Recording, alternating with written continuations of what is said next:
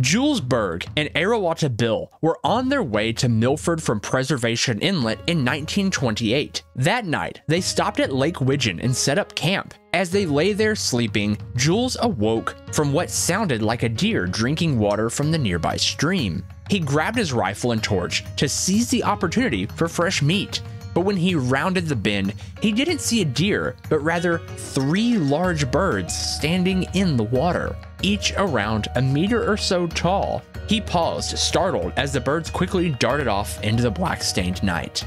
Later, in 1963, a scientist was out researching the fauna in the northwestern Nelson State Forest Park when he spotted and I quote, large moa-like bird in the nearby brush. In May of 1991, hiker Jim Stratton was trekking along the Waimakariri River when a large 11-foot tall, dark-colored bird crossed the trail